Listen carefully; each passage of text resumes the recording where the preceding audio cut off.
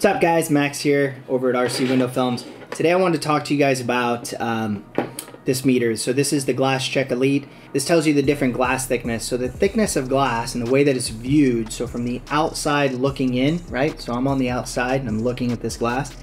This would be considered surface 1. So this particular surface would be surface 1.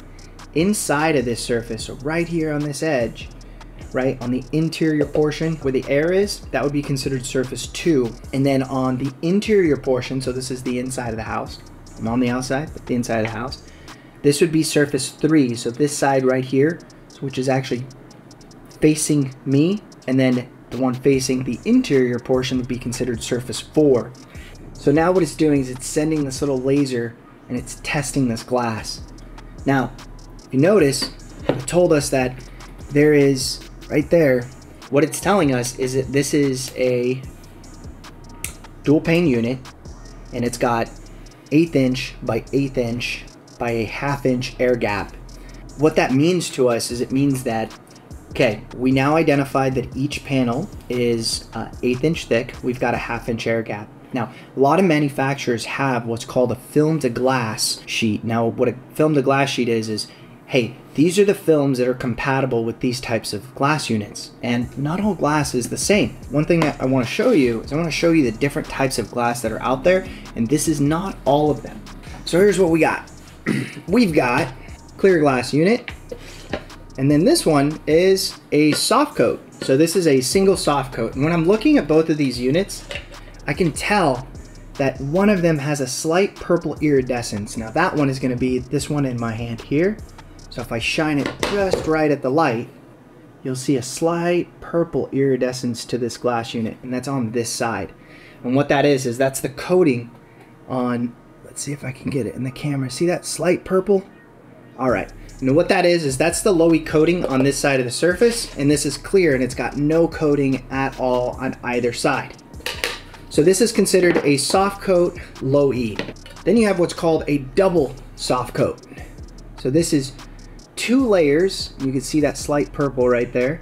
This is 2 layers of a soft coating that's on the interior portion. Now this one has a slightly different look to it, and it'll be really evident there. I'm gonna go ahead and show you side by side, if I can locate that low E coating. Now here's what's really interesting about this one. This one has a slight green to it over here, and this one has a slight purple. If you're looking at that glass. Now, this is called a triple silver unit. One of the things about these triple silver units is that they reject a ton of heat. So, solar heat gain coefficient. It usually, what that stands for is essentially the difference. If it says 0.22, it means that it's rejecting the difference of that. So, let's say 0.20, that would be, it's rejecting about 80% of the total solar energy, right? So it lets in only about 20% of the energy into the home. However, triple silver windows are causing a ton of damage when it comes to vinyl siding, patio furniture, pool covers, etc. When it comes to applying film on these types of windows, having a Glass-Chek Elite is super, super important. So if this glass unit has a solar heat gain coefficient of roughly 0.20, would it be in our best interest to apply a film that has less solar heat gain or more solar heat gain coefficient, so less performance? Of course not. So if we come to your house and we identify that you have a triple silver low E, it doesn't help us to say, yeah, our film's going to totally reject a ton more heat. It won't. It's not going to add any sort of performance to your glass. In fact, I would say, hey, we can certainly cut down the amount of glare, we can certainly add some decorative and give you some added privacy, but as far as adding overall performance to your home, not gonna happen.